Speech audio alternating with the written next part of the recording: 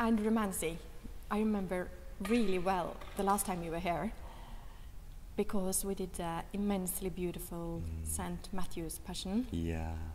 And also because during the first concert, all the hairs on my bow fell off. Oh. And I know the feeling. And I actually had to sneak backstage and get a new bow and sneak back in. Yes.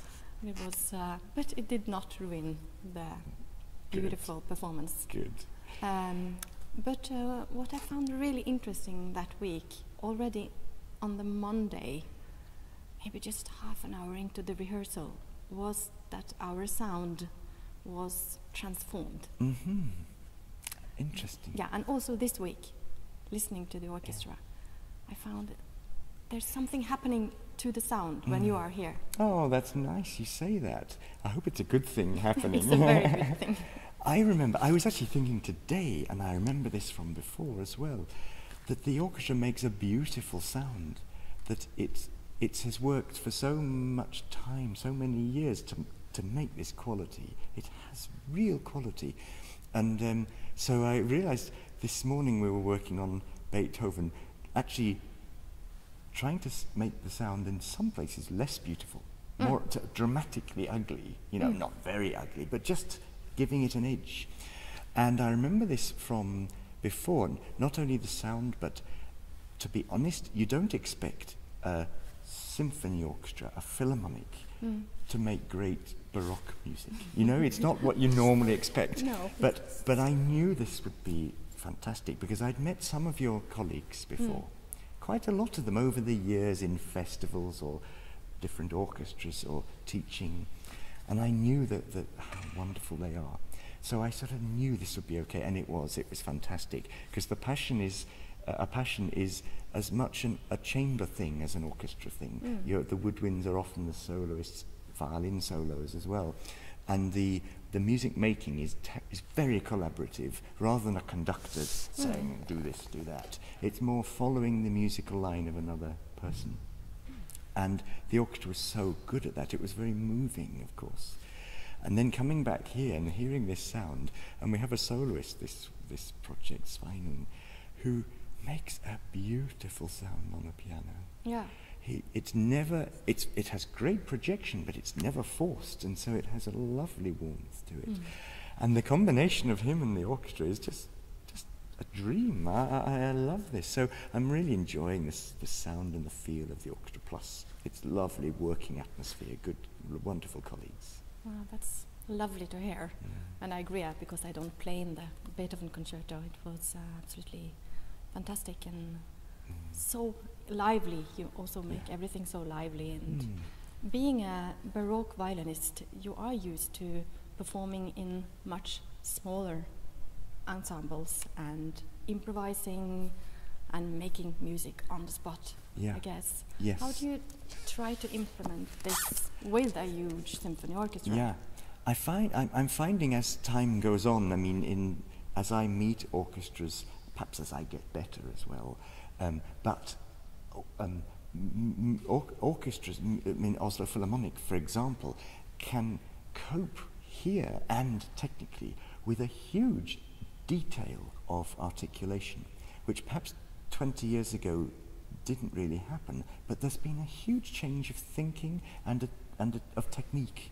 So it's possible now. So I did play a lot with period instrument ensembles, which were generally smaller or much smaller, and you could go into great detail of articulation. But I don't feel nowadays I'm sacrificing or missing a level. In fact, sometimes I think the early music people have gone perhaps too far. It's become too analytical sometimes, and I speak about myself in that way also. So in no way do I feel there's any sense of compromise about that these are not period instruments. In fact, I think it's far more healthy now that the Oslo Philharmonic, I gathered that last week you did Churangalila, or you know, that you can do Churangalila one week and then an early piece of Beethoven in a very classical style the next week, and do them both in an absolutely convincing stylistic way. This is amazing, and it's becoming more the way that orchestras are thinking about style, almost before they've played a note. How should I play this piece, you know? Yes. Is it the level of each musician, you think, that is higher? Is that why we think differently and why we are our studies that I think it's a big generalization to make, but the technical level of each person is more equal than it used to be. Perhaps, I don't know because I wasn't there, but I'm guessing that in generations before, of course you had your star players, but the distance technically between the absolute top and the sort of least talented was quite big.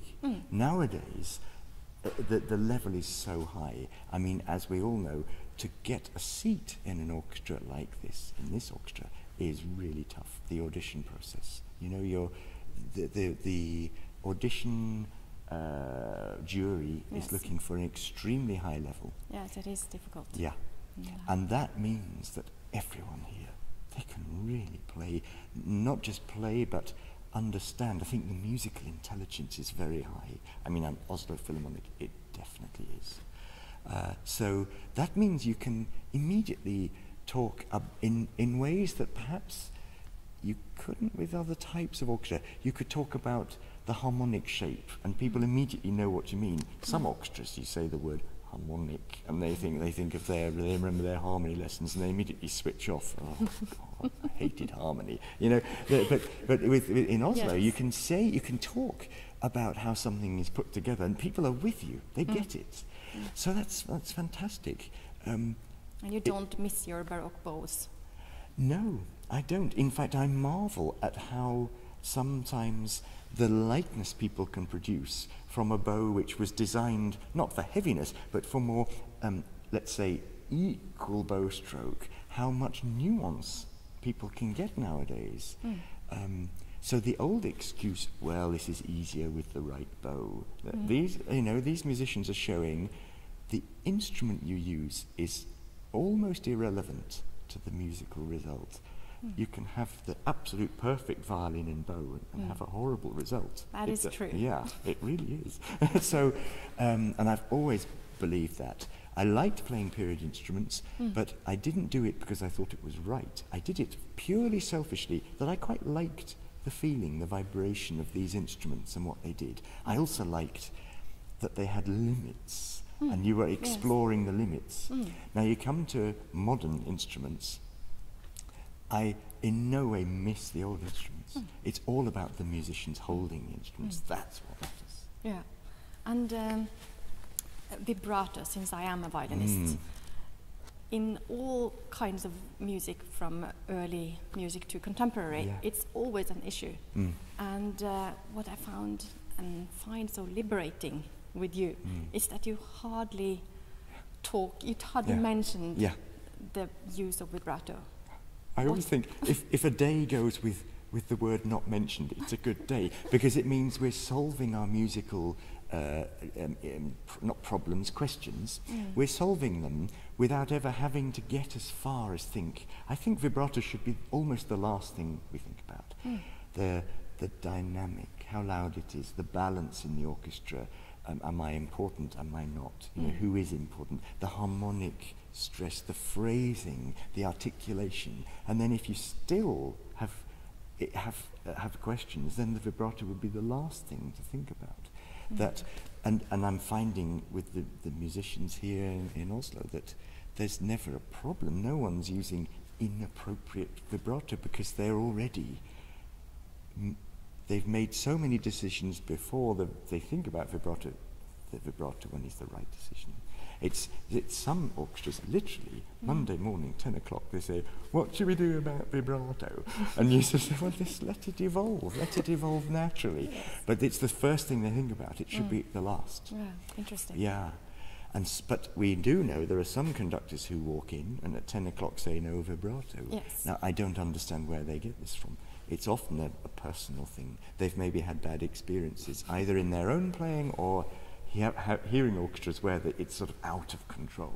It's so strange how they use this. I mean, this it's not supposed to be anything you put on or off. That's what you're saying. And the moment a string, well, I mean, I was a string player. Sometimes, of course. If you think of a negative in your left hand, there's going to be negatives around. You don't want negatives. I will always say, use vibrato, use it in a creative way. Some places nothing, some places a lot, but you're all the time thinking what you need. Yeah. And this week, it's an all Beethoven program. We're performing maybe one of the most famous symphony. Everybody can hum the main theme. And and it's magnificent. What is your relationship to the Beethoven Fifth? You know, it's I don't know how often your orchestra plays the Fifth. Everybody thinks we play it all the time, Yeah. which we don't know, which we do not do. No, but I wonder how often does it come? Every year, would you say? No, quite. That it has this reputation that it's played so much, but it's actually not played that much. So it needs work. It needs to be done well, of course. It's not an easy symphony. I have to say, I treat it with great respect, but partly because it was one of the first symphonies I ever conducted, and I had no idea how unbelievably difficult that would be. I just thought, we all know this will be easy, and it wasn't. So I had quite a shock, but it was a good shock to have. I was a student, and I was about 19 or 20, and it was a real shock. Okay, you can imagine. So I've always treated this with great respect. I love that story about Toscanini, who even as an old man was still studying the score, and he came to a rehearsal very tired, and someone said, why are you so tired? Oh, I was up at 5 this morning studying the symphony. But it's Beethoven Fifth, you know it. He said, yes, but I might have missed something. I love this story because it does show that you must treat this piece with respect. Yes. And I think it's a great piece. And there's a danger that we all know it, so we can slip into an automatic way of playing, which is like almost like a physical memory of how perhaps of a picture of the piece from before. And we should be in the business of creating on stage. So we should be listening to ourselves all the time and questioning the piece. And as I do the piece more and more, I think there are moments of great violence and heaviness and almost warlike anger and triumph. But the overall issue is between a darkness and light and joy. So I'm more and more trying to find the joy in the piece. Lightness is not quite the right word. I mean light in the sense of shining light. Yeah, I understand. Yeah, because there's a heaviness, but it's a grandeur, a nobility. It's full of love and joy, I think, especially as it comes to the end. So I try to not to let it become, we have an English expression, tub thumping. Do you know that? Just sort of making big noise. Yes. Aren't I clever? I can be so loud. You know, that sort of thing. Yeah, no. That it has a message, and the message should be uplifting for us. Yeah. Do you think about some colors in music? Or I don't so much think, I'm not someone who thinks it, I'm not a terribly visual person, actually. No. I don't think very much in colours. I sometimes wonder if I'm a little colour blind. No, but you want the lightness. I think more in, I would think more like sort of in the sense of what poetry would you use? Last week I was doing the Ninth Symphony with the famous Andy Freude, the Ode to Joy, which, the words used in that, the way he uses Freude, joy, and a kiss for the whole world, these things. The more I think of words, actually, to sort of, as inspiration for an idea. Yeah. And what about the piano concerto? It's magnificent, but he's playing a regular Steinway. Yes. Yes. Which of course, that's an interesting challenge because Beethoven's piano was much smaller and lighter. And in fact, in this concerto, the highest note is used of Beethoven's piano, but this piano still has lots more notes at either end, at the highest and the lowest. And but I think what our soloist, he's so clever at making us feel we're hearing a huge breadth of an instrument, but we're only hearing a part of the instrument, but also he has a great sense of lightness in this light touch, and he's controlling this beast, because the big Steinway, it's a little bit of an animal, and when it starts rumbling at the bottom, and Beethoven often in his piano he could do things right down and it would still have a clarity and it wouldn't be sort of overwhelming. Sveinung is brilliant at controlling this animal down at the bottom end of the piano. So I'm really loving doing this piece, and it's a wonderful piece. It's Beethoven. He tended to write wonderful pieces, but I think it's very much Beethoven sitting and showing the public what he does. Some of his audience are hearing him for the first time in this piece, so it's like a manifesto almost. And I think Sveinung is really capturing that. I'm really blown away by his playing. I think he's stunning. Yeah, you can really look forward to it in the concert. Yeah.